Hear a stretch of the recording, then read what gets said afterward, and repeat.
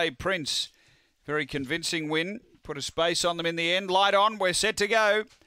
Race 2. Ready to run. They're away. Oh, boy, missing the start. Harlequin Eagle stood there, missed at 5. Speed, Little Wine's going to punch up and lead. Georgia Can Burn puts the pressure on. A length and a half. Swirl, Blaze Victorum. Then Fitter Storm, and back at the tail, Harlequin Eagle. Up front, Real Race on. Georgia Can Burn and Little Wine. Nothing between them. Then Swirl right on their backs, turning. Little Wine, Georgia Can Burn, Swirl. They drive. Georgia Can Burn has beaten Little Wine. Third close. Blaze Victorum launched late. It's in a photo with Swirl. Then came Fitter Storm and Harlequin Eagle. The time here is around 23:60.